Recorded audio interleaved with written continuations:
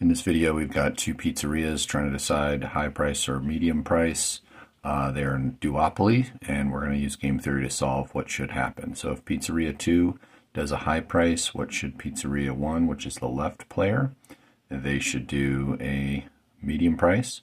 And then if Pizzeria 2 does a medium price, what's better for Pizzeria 1, which is the left player? That's going to be 50. And so Pizzeria 1, which is the left player, has a dominant strategy to do the medium price. In Pizzeria 2, trying to decide high price or medium price. So if Pizzeria 1 does a high price, it's better for Pizzeria 2 to do a medium price.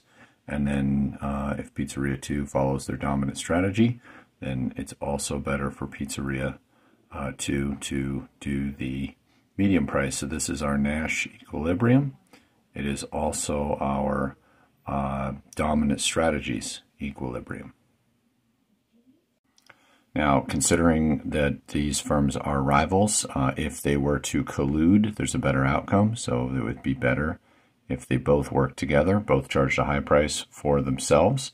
That would be what cooperation would look like. Also illegal, but that would be the collusive outcome. Now, it's not stable because both parties have a incentive to cheat on the cartel, and so we'd likely end up back here, but cooperation would be both doing a high price.